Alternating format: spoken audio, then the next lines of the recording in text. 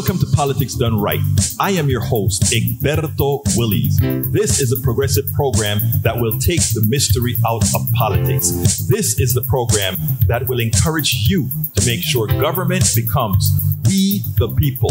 Whether you are liberal, progressive, conservative, or otherwise, you get to air your point of view. We are an independent media outlet that, unlike mainstream media beholden to corporations, we only owe allegiance to you. Remember, you can also send me a tweet at EGBERTOWILLIES. That is at Egberto Willies. Let us engage. It is Politics Done Right. Welcome to Politics Done Right. From the studios of KPFT 90.1 FM Houston, your community radio station, we have a great program for you today. Marlon Weems is with us again. We're going to talk about the deception of Build Back Better. The squad knew it. Progressives knew it. They just hoped America saw it. Marlon Weems, also known on as the Greek trader on Twitter, talks about Build Back Better deception and all of the ridiculous statements they've made about it. He's a former real trader on Wall Street, and he sees the light. He understands what is actually going on in the world right now. Well, we also have alert. Patent-free COVID vaccine from Texas proves that innovation does not require us to steal from Americans in order to get innovation active. It's not required. Then, of course, Chuck Todd once again allowed somebody from the GOP to come on and somehow equate that the insurrection, while not exactly like BLM activities or something, they're kind of similar. In other words, the right wing are trying to take us to the extremes, but the left is also doing the same thing with all these false equivalences. We put that baby to rest. Then, of course, there's the governor of Rhode Island, Republican, should be respected. He comes out and he let Republicans have it. What's wrong with the sycophants? He made it clear that they're not all the same, though the majority are now aligned with the terrorist president of the past. Well, you know where we go. But this morning, Joe Biden came out and he did what he should have done a long time ago. It's been missing for so long. He really took it to the president. He dissected the three lies. The lie about the insurrection really being in November, the real day of the election. He lied about the vote count. He lied about just about everything, and he dissects all three of them perfectly. So we have a great show, folks. I want you to stick around. Stick around for the whole thing. And make sure to keep this station alive by doing, you know what, KPFT.org. Visit us at kpft.org.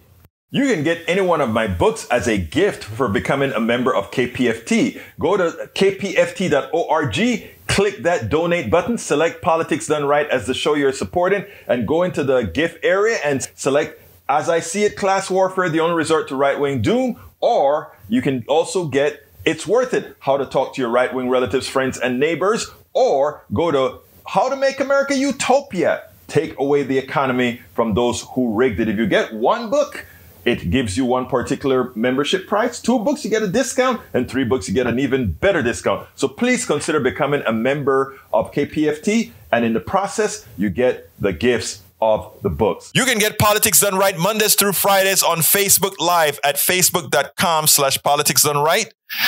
On YouTube Live at politicsdoneright.com/YouTube. Please do not forget to follow me on Twitter for updates. My handle is at Egberto Willies, at EGBERTOWILLIES. Before you get started, please remember to keep your community radio station in your minds, KPFT in your minds. Talk about it. Tell your friends about it. Tell them you know about this station in town, 90.1 FM Houston, that needs your support, that is there to provide that nourishment that we need. 713-526-5738. kpft.org. Visit us online. Contribute online. KPFT 90.1 FM. You can visit us at kpft.org. You guys, you know what time it is. Let's get busy.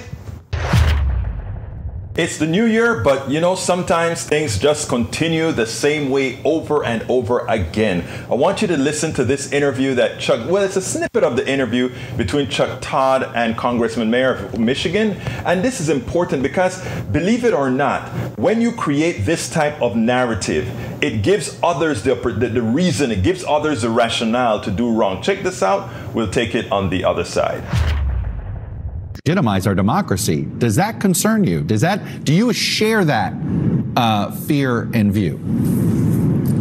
I do, but I also see another party that's trying to delegitimize our democracy in far less dramatic ways. At least, not guys with Viking hats, bare-chested running into the Capitol, but calling for packing the Supreme Court, calling for abolishing the Senate, and frankly doing the same thing, the same justifications that I saw from some members of my party after the riots last summer.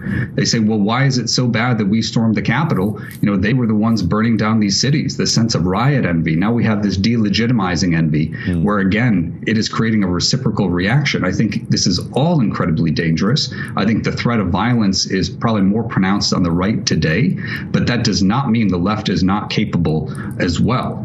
And that is what we need to cease. We need to cease this opportunity that has been grabbed at to expand the field of contest and the field of play, where instead of working within institutions, we seek to destroy and delegitimize the institutions themselves.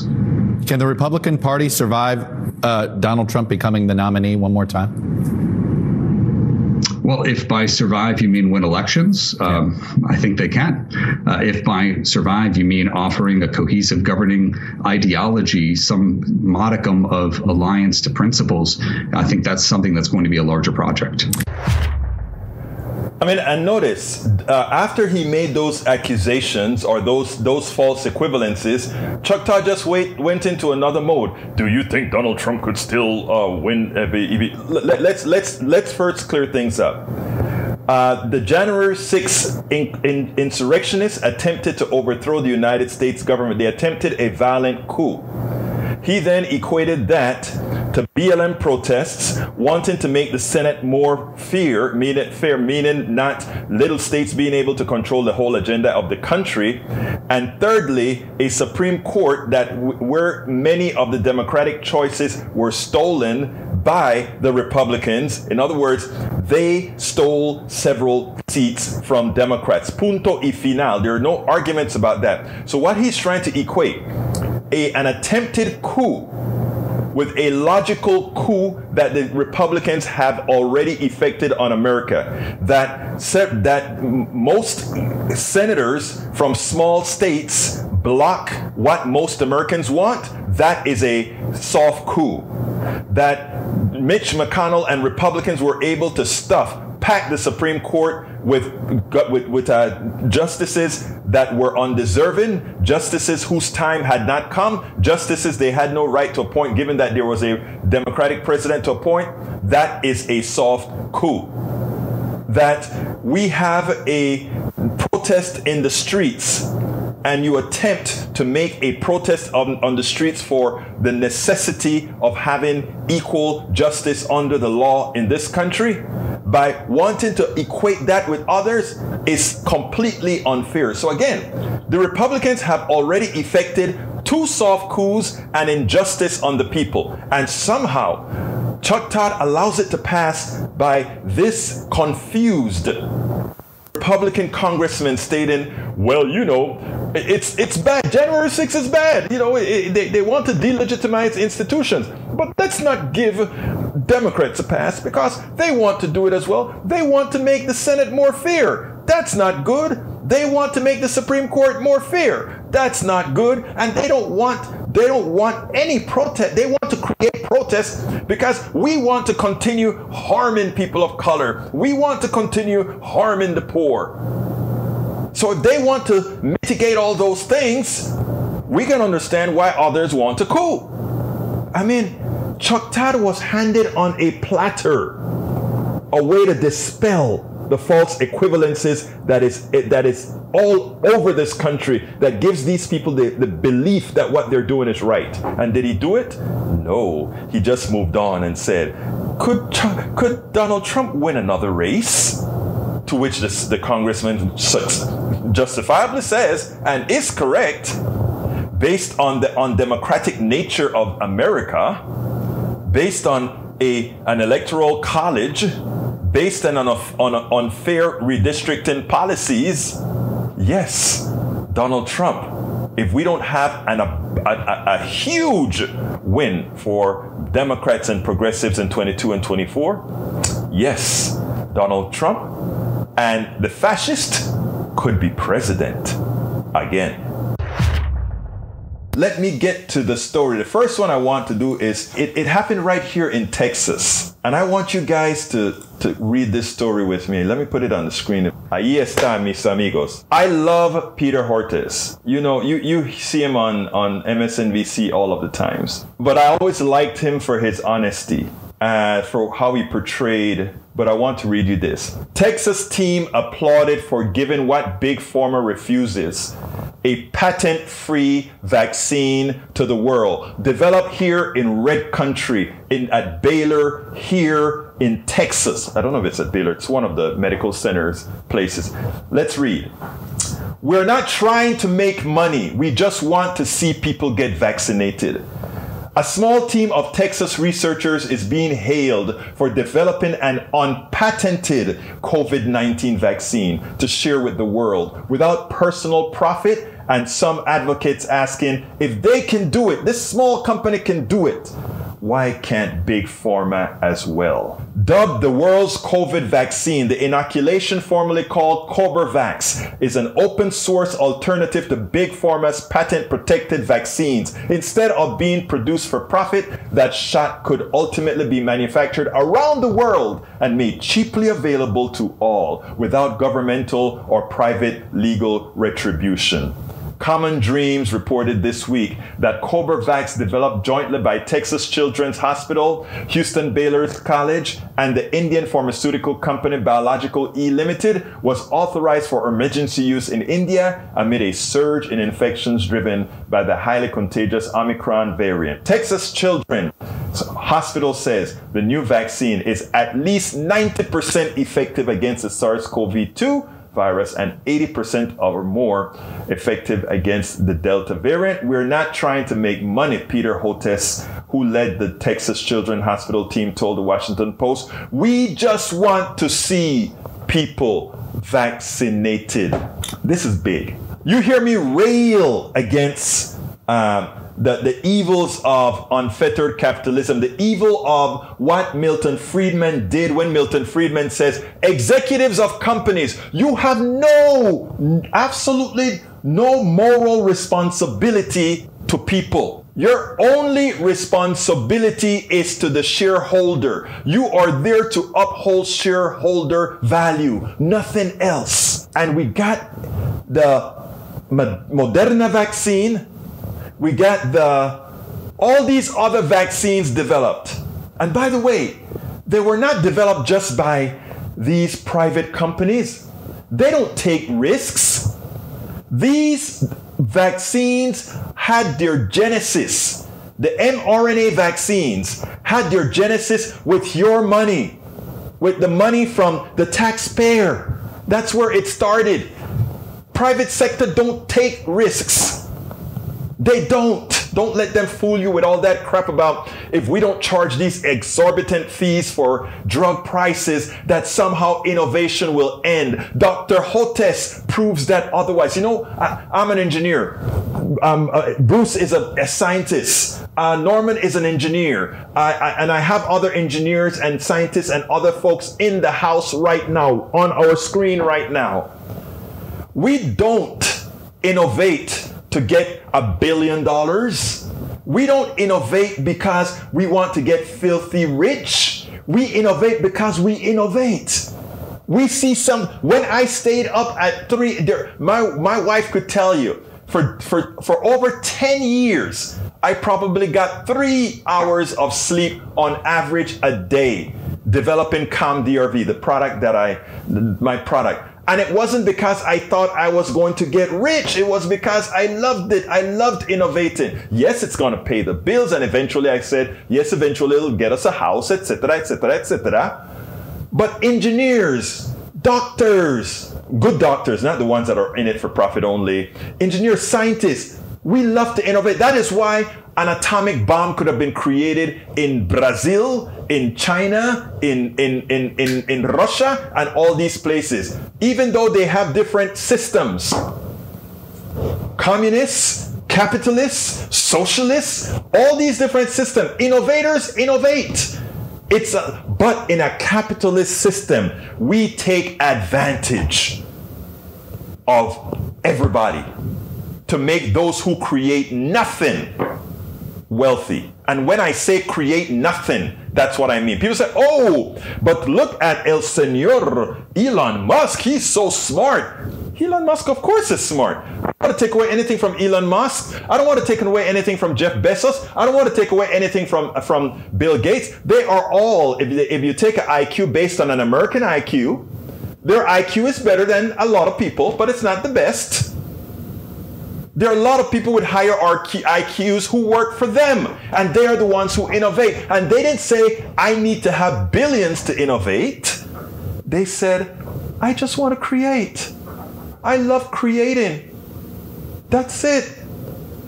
So the lie is that somehow we need to pilfer the American people in order for us to create something. I'm going to try to get Hortis on the show. I am going to, it's interesting because when the guy in New York, his counterpart in New York wrote a book, his publicist sent us the stuff to interview, and I wasn't particularly interested in that one. I knew Hortis was working on something, but I didn't know Hortis was coming out patent free. If I could find this guy and just give him a big hug and just say, you made my point, brother. You made my point. You made my point. You made not my point. You made our points, because that's how we feel. I know even Lee Grant, my brother conservative, feels that way. So that is where we're at. That is where we're at. Let me get to a few messages, then I'm going to go do my ass. So let's get back. I left you guys for a while. Paravet. Okay, coming on. We have Puffin says, good on them for making open source vaccination. Paul Fleming says, this would be the ultimate win for the world. January 6th, the day that will live in infamy, just like Pearl Harbor and all the other times when America as a country was tested. And the president recently gave an address.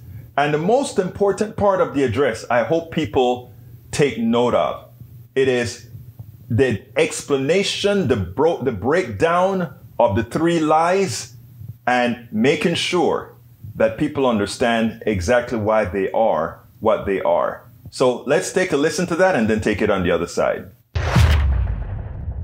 Because we have a shared belief in democracy, then anything is possible. Anything. And so at this moment, we must decide, what kind of nation are we going to be? Are we going to be a nation that accepts political violence as a norm? Are we going to be a nation where we allow partisan election officials to overturn the legally expressed will of the people? Are we going to be a nation that lives not by the light of the truth, but in the shadow of lies? We cannot allow ourselves to be that kind of nation. The way forward is to recognize the truth, to live by it. The big lie being told by the former president and many Republicans who fear his wrath is that the insurrection in this country actually took place on Election Day, November 3rd, 2020. Think about that. Is that what you thought? Is that what you thought when you voted that day? Taking part in an insurrection? Is that what you thought you were doing? Or did you think you were carrying out your highest duty as a citizen and voting? Former president's supporters are trying to rewrite history. They want you to see Election Day as the day of insurrection. And the riot that took place here on January 6th as a true expression of the will of the people. Can you think of a more twisted way to look at this country, to look at America? I cannot. Here's the truth. The election of 2020 was the greatest demonstration of democracy in the history of this country. More of you voted in that election than have ever voted in all of American history. Over 150 million Americans went to the polls and voted that day. In a pandemic, some at great risk to their lives. They should be applauded, not attacked. Right now, in state after state, new laws are being written, not to protect the vote, but to deny it. Not only to suppress the vote, but to subvert it. Not to strengthen or protect our democracy, but because the former president lost, instead of looking at the election results from 2020 and saying they need new ideas or better ideas to win more votes, the former president and his supporters have decided the only way for them to win is to suppress your vote and subvert our elections. It's wrong. It's undemocratic. And frankly, it's un-American. The second big lie being told by the former president and his supporters is that the results of the election of 2020 can't be trusted. The truth is that no election in American history has been more closely scrutinized or more carefully counted. Every legal challenge questioning the results in every court in this country that could have been made was made and was rejected. Often rejected by Republican-appointed judges, including judges appointed by the former president himself, from state courts to the United States Supreme Court. Recounts were undertaken in state after state. Georgia counted its results 3 times, with 1 recount by hand. Phony partisan audits were undertaken long after the election in several states. None changed the results. And in some of them, the irony is the margin of victory actually grew slightly. So let's speak plainly about what happened in 2020. Even before the first ballot was cast, the former president was preemptively sowing doubt about the election results. He built his lie over months. Wasn't based on any facts. He was just looking for an excuse, a pretext to cover for the truth. He's not just a former president. He's a defeated former president. Defeated by a margin of over 7 million of your votes in a full and free and fair election. There is simply zero proof the election results were inaccurate. In fact, in every venue where evidence had to be produced, an oath to tell the truth had to be taken, the former president failed to make his case. Just think about this. The former president and his supporters have never been able to explain how they accept as accurate the other election results that took place on November 3rd. The elections for governor, United States Senate, House of Representatives. Elections which they closed the gap in the House. They challenged none of that. President's name was first. Then we went down the line. Governors, senators, House representatives. Somehow those results are accurate on the same ballot. But the presidential race was flawed. And on the same ballot, the same day, cast by the same voters. The only difference, the former president didn't lose those races. He just lost the one that was his own. Finally, the third big lie being told by a former president and his supporters is that the mob who sought to impose their will through violence are the nation's true patriots.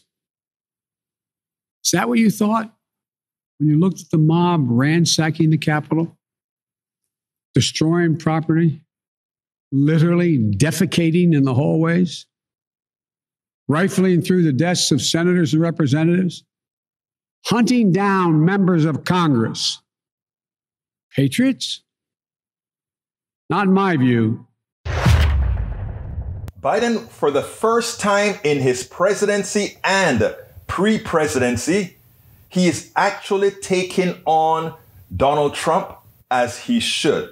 He's taking on Donald Trump's sycophants as he should.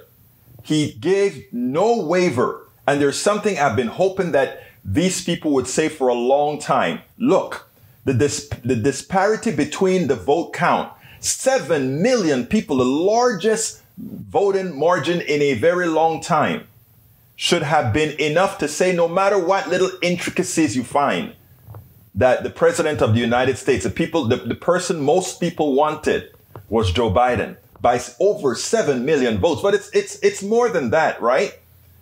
In every respect, the state courts, the federal courts, the different boards found that they could not find any voter fraud. And the voter fraud that they found, that fraud was Trump sycophants trying to vote multiple times for him. That's what they found so far. And still to date, they are fooling their constituents that somehow there was a lie in this particular election, that somehow the election was fraudulent, and then using that as an excuse to turn a less than democracy into a complete fascist state. Let's not buy into it. Let's keep on talking to those on our right. Keep talking to them. Eventually something will sink into some. The sycophants you can't do anything about. But again, Biden with this particular speech, finally out of his own mouth, the excoriation needed not only on Trump's sycophant, but Trump, the evil man himself, occurred. Maintaining our democracy will not be easy. If we are to do it, it's going to require that people on all sides, including Republicans, take a stance. And guess what? We have some Republican governors that are doing just that. Check this out, and then we'll take it on the other side. Last year's attack on the Capitol has done little to distance the majority of the Republican Party from the former president. But there are a small number who speak out, denouncing the attack and those who instigated it. One of those Republicans is Governor Larry Hogan of Maryland, and he is here with me now. Thank you so much for joining me. Happy New Year to you. Let's start with what polls are showing about Republican voters. They overwhelmingly believe the election lies that fueled the Capitol attack, and Republican candidates across the country are playing into that belief and trying to win primaries that way. So can American democracy survive when these lies have become so deeply ingrained in your party?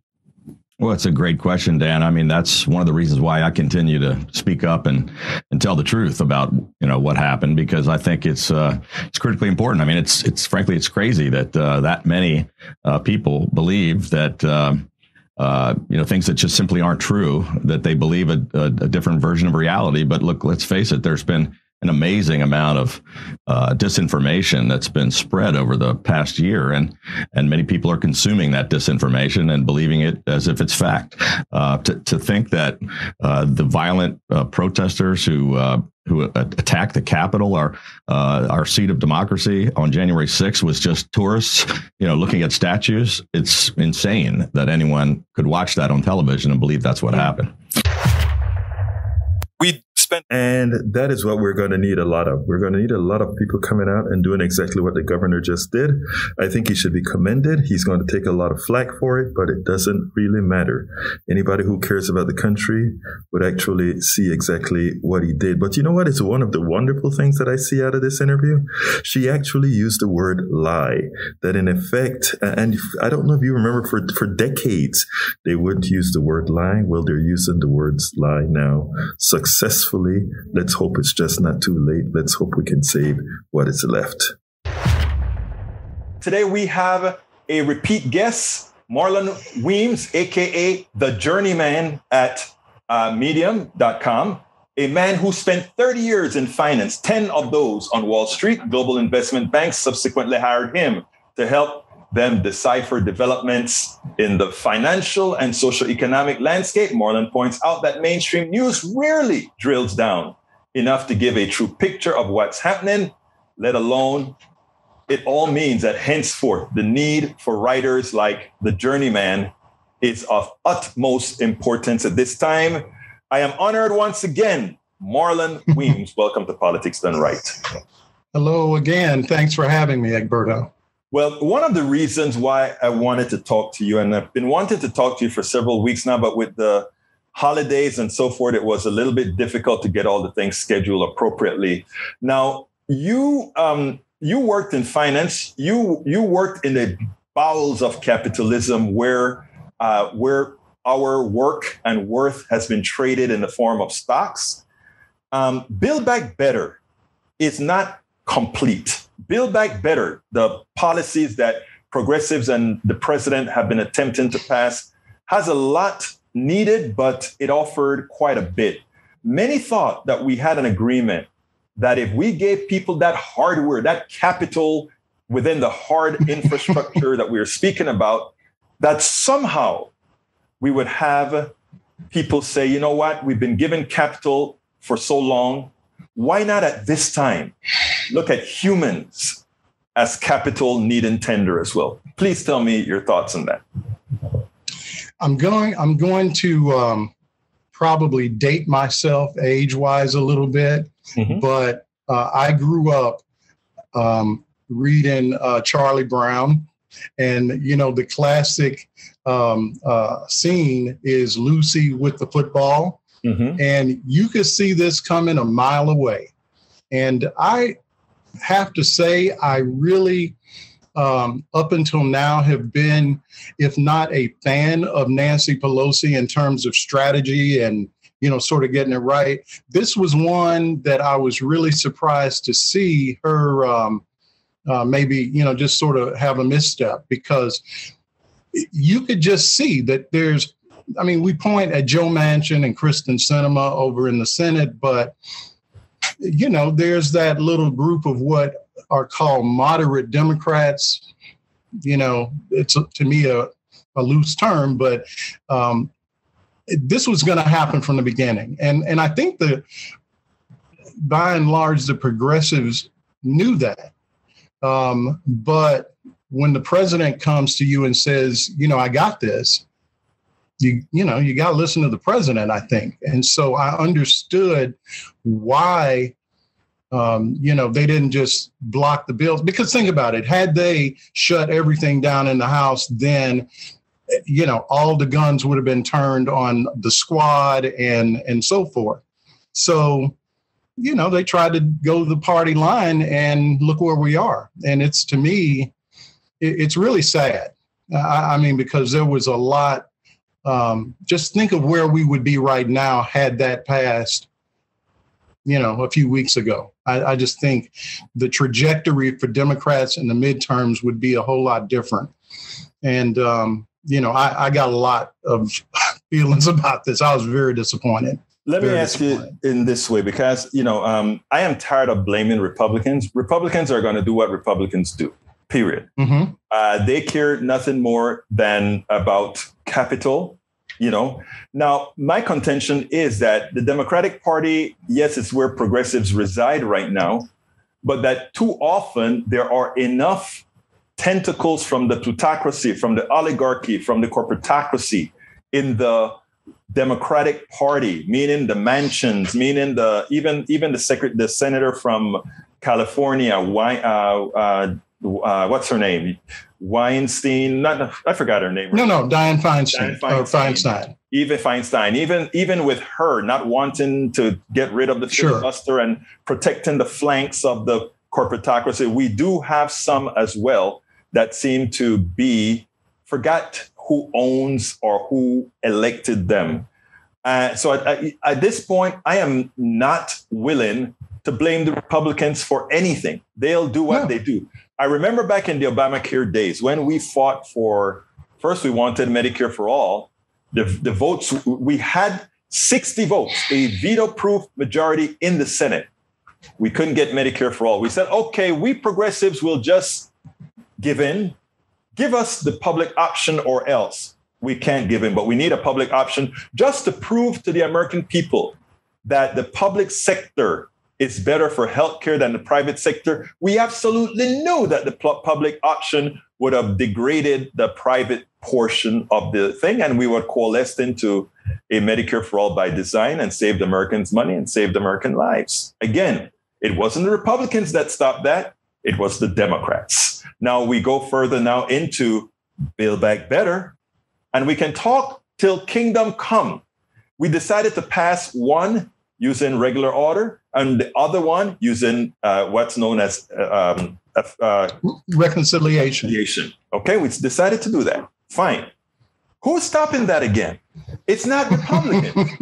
It's Democrats. So my contention is we are satisfied. Many in the Democratic Party, not a lot, or maybe not the majority, but many in the Republican Party are okay with having a sect of our population, meaning the poor and the left behind, remain poor and left behind, because all these policies that are the ones left behind are the ones that satisfy building those others back. Why is that the case, Mr. Weems? Well, I think you've really you've articulated it, because you look at a Joe Manchin, for example. You take away Alabama and Mississippi, West Virginia is, if not at the bottom, and we're talking about education, infrastructure, jobs, healthcare, exactly. So his behavior does not indicate to me that, he's not doing this, out of some obligation to his constituents, right? And so you take a guy like that, and it's pretty blatant, really. You got a guy with a yacht and a Maserati talking about not wanting people to, the entitlement thing, right? And so, I think, as you said, you've got a lot of so-called moderate Democrats that are hiding behind Joe Manchin and Kyrsten Sinema that have very similar opinions about who gets to progress and who gets to benefit in this economy, in this country. And so I just think until we get more people that are of a progressive mindset, we're always going to run up against this. And it's like you said, it's not the Republicans that are stopping us on voting rights. It's not the Republicans stopping us on Build Back Better, which includes everything from healthcare to climate change. I actually wrote an article a few months ago, and I found a quote from Manchin that was so, just objectively false. He was actually in one of these scrums that they have with reporters. He actually made the comment that, he's kind of looked at this bill, and his concern is, they're talking about getting rid of fossil fuels, and that's not going to help climate change.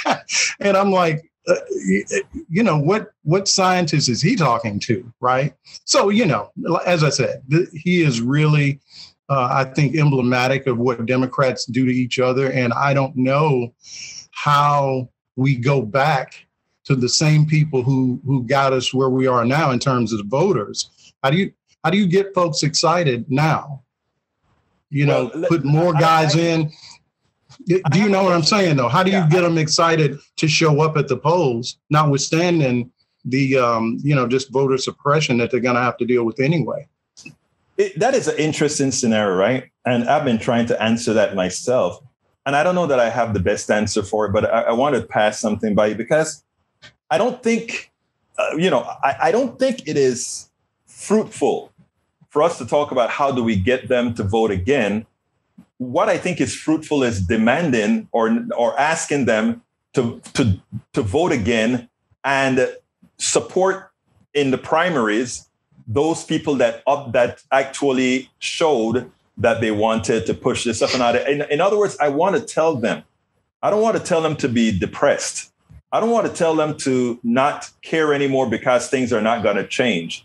I want to tell them that they have to be the change agents, but that they have to build new alliances. And this is where I want to talk to you about how do we convince people. I wrote a book a few months ago called It's Worth It, How to Talk to Your Right-Wing Relative Friends and Neighbors. My contention really is that a lot of those people that we call right-wingers, a lot of those people that marched on January 6th, they don't know what the hell they were marching about.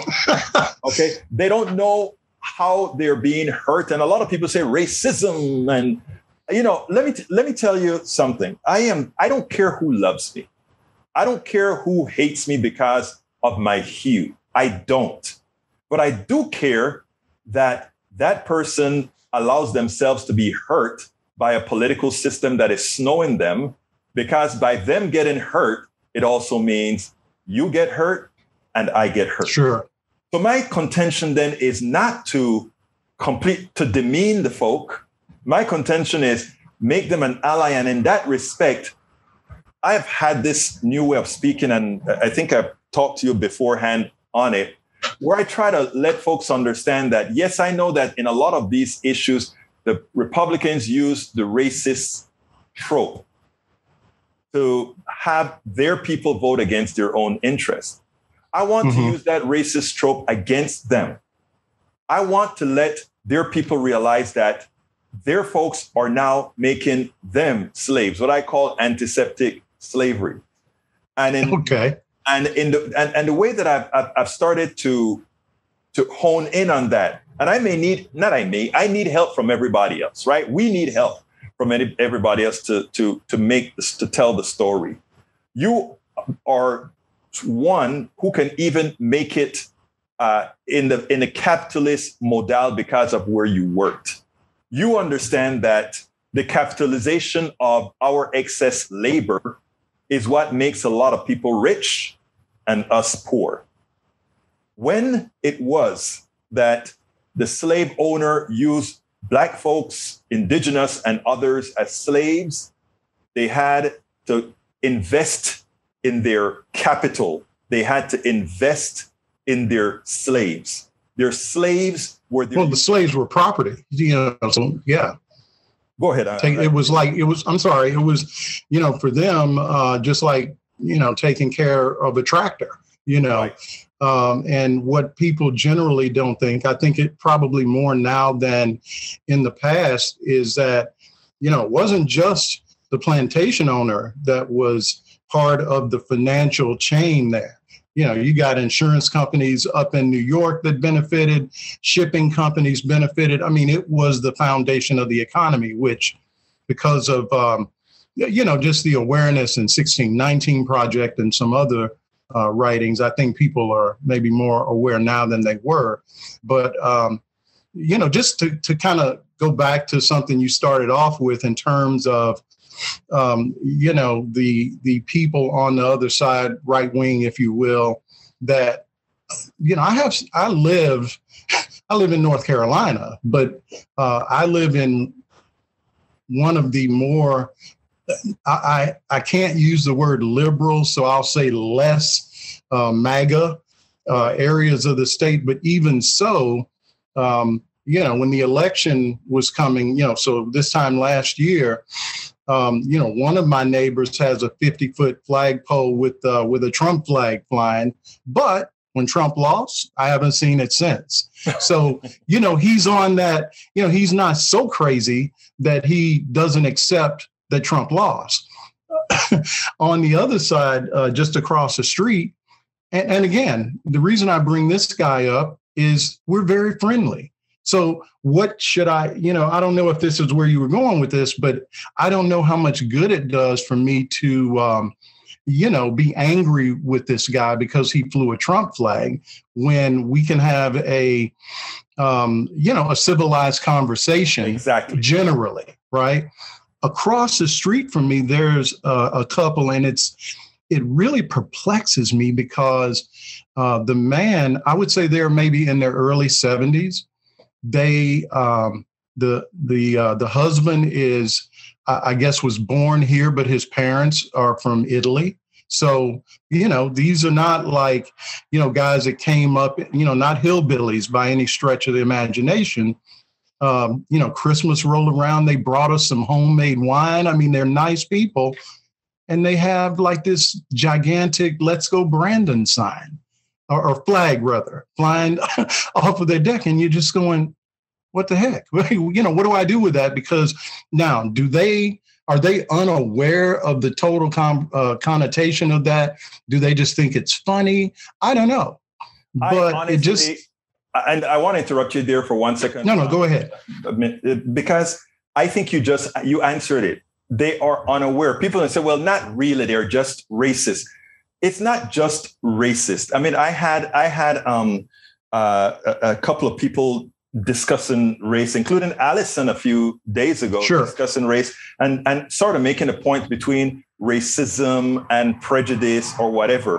What you've proven, I think, when you mentioned they bring you wine and that sort of stuff, is that they see you in a different light than you exactly you, right? In other words, you are there, you earned your way there where you're living right now, and somehow you may not be like the others because they don't understand the things that we have all learned, let's say, from the 1619 Project, redlining, from all those things. They don't understand how it made it. And they don't understand that those that have made it outside of that system did it above and beyond the average person. Had you been white. Well, and just to jump in, another thing, I don't think they understand or they have a concept. And part of it is because I may be, in the case that I just laid out, the only Black person they interact with. Right. Most of these people don't have, like we have, we may have several white friends that we interact with at work, and we've had to, figure out how to navigate all of that, right?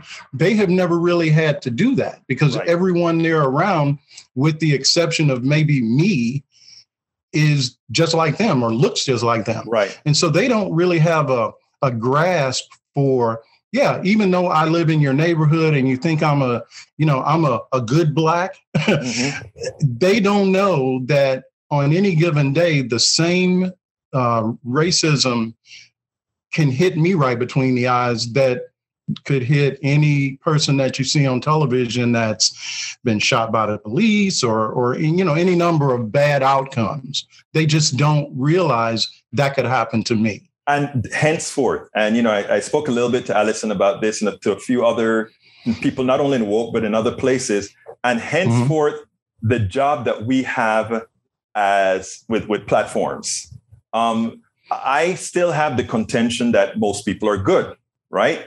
I also have the contention that it is the system which have created, and if you listen to, there's a woman who talks about racism all of the time, and she talks about there's not a race. There's just the only thing is the human race, and she's right. And she explains a whole lot of these issues. I can't remember her name right now, but when I do, I'll put it out probably with this article. But it's important to, and again, I am not saying there aren't those people that don't want to be schooled. They are staunch racists. Sure. They want to hold power. And that doesn't only happen because of pigmentation. Those are the same people who naturally want to hold power over women, hold power over, hold dominion over others, right? But as humans, I think when one explains the commonality, when one explains that it is a system that is enslaving their minds, and with that enslaving them as a whole from a financial standpoint as well, I think it's easier then to make the case, which is one of the reasons I like talking to you and others. And when I say talking to you, I mean somebody who knows, who unapologetically know who they are, and it's not scared to confront all sides. Because at times we have to. Berto, I'm too old to be scared anymore. Because at a certain point, it's like, what are you waiting on, right? What are you waiting on? And I mean, honestly, when I first began writing, you have a little bit of, consternation or what's the term? Hesitancy. Yeah, and so, but I've gotten over all of that. And it's interesting with my Substack, The Journeyman. I actually have, to my surprise, 2 or 3 paid subscribers. A couple that I know from my previous life in New York. I know they don't agree with me, but they still want to hear what I have to say because, from their point of view, it's, I make a good argument. Whether they agree with it or not, they sort of like the way that I approach, whatever the particular angle is that, on a given day. And so, why hold back? Yeah, I like what you said, because believe it or not, on Politics Done Right, I have what we call the PDR Posse, which is a group of a whole bunch of people that, if you take a look at our subscription page, you see that we have hundreds of people that support the program. And it's interesting. And I've just started building a Substack base. Like you have a good Substack base. I'm started to build a Substack base and a Medium base, and I've already had my own personal base as well. But it's interesting that a lot of the supporters, a lot of the viewers are actually right-wingers. Some of them utterly disagree. Others want to have an exchange. Sometimes they change their mind. Sometimes they say what if, but, or whatever, but they're there. And ironically, one of my highest paid subscribers is a right-winger. And he doesn't. I understand. All the time. One of my very first, and I was shocked. It was a gentleman that I worked with. He had been, I think, previously an analyst at the Fed. So you can imagine, yes, his conservative leanings, from that, that angle. And he was one of the first guys to, to pay up. And I was like, are you sure? Are you sure you've read what I'm writing? And, that actually does, though. It kind of gives you a boost in the sense that, you get a certain amount of validation, I guess, from, I think, too, it makes it, I think it enhances your ability to have a discussion. Absolutely. So I think what is important is when you make that cross, that cross, I don't want to call it a crossover because there's still a large percentage of those on the right that won't listen to you. But when you develop a rapport with some on the right, I think what happens then is they bring others with them. And even if they don't bring them to you, they bring a lot of the smoothing, if you will, of thought to others as well. So I think that is important, that there are people like yourself, what we do here at Politics Done Right, to make sure that we keep every single person included. We want everybody included, because I think the way to get around the portion of the Democratic Party that continues to screw us all is to get a piece of the Republican base to help us bring the right folks into the fold to do the right thing. Now, we're running up on time here. I always enjoy the discussion with you, Marlon. Give me a closer so that we can end this thing, but I really enjoyed what you had to say today. Thank you. I appreciate it. In terms of closing, I guess things that I am looking at in the new year, the January 6th committee, I just am keeping my fingers crossed that, that they'll have some public hearings and put some things out there to really make people aware, because as we were talking about earlier, I think that a lot of people, they know the buzzword January 6th, but I just don't think a lot of the country is really focused in on just how close we came. So that's certainly one thing. And then the other would be voting rights, because quite frankly, if we don't address that, and there's really no mystery about what needs to be done. And I'm hoping against hope that Democrats will do the right thing there, because if they don't, I shudder to think where we end up. And a message to the voters for 2022? A message to the voters. Well, it's sort of like you said earlier, don't give up hope. I'm certainly going to vote as many times as I can. No, seriously, though, I'm going to vote. My daughter just turned 18. She's excited to be able to vote for the first time. And, you know, a lot of people bled and died for us to be able to hold this thing together. And one of the things that, you know, one of my biggest takeaways, you know, we're in Woke having a readers group that's reading through the 1619 book that just came out. And one of my big takeaways is that, you know, Americans historically, or African Americans, I should say, have been the most American in the sense that we've believed when, you know, all the evidence was against us, and we've hung in there and fought for this country, you know, to deliver. And so I think that's kind of a moment where we are now. Marlon Weems, a.k.a. The Journeyman. Check him out at Substack. Check him out at Medium. This man knows of which he writes. Thank you so kindly for having been on Politics. Thank you again for having me. Talk to you soon. You can get any one of my books as a gift for becoming a member of KPFT. Go to kpft.org, click that donate button, select Politics Done Right as the show you're supporting, and go into the gift area and select As I See It, Class Warfare, The Only Resort to Right-Wing Doom. Or you can also get It's Worth It, How to Talk to Your Right-Wing Relatives, Friends, and Neighbors. Or go to How to Make America Utopia, Take Away the Economy from Those Who Rigged It. If you get one book, it gives you one particular membership price. 2 books, you get a discount. And 3 books, you get an even better discount. So please consider becoming a member of KPFT. And in the process, you get the gifts of the books. You can get Politics Done Right Mondays through Fridays on Facebook Live at facebook.com/politicsdoneright. On YouTube Live at politicsdoneright.com/YouTube. Please do not forget to follow me on Twitter for updates. My handle is at Egberto Willies, at EGBERTO WILLIES. That's it, folks. My name is Egberto Willies. This is Politics Done Right, and you know how I end this baby. I am what? Out.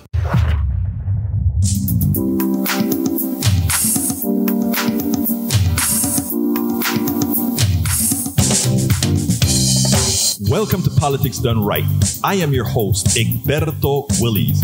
This is a progressive program that will take the mystery out of politics. This is the program that will encourage you to make sure government becomes we the people.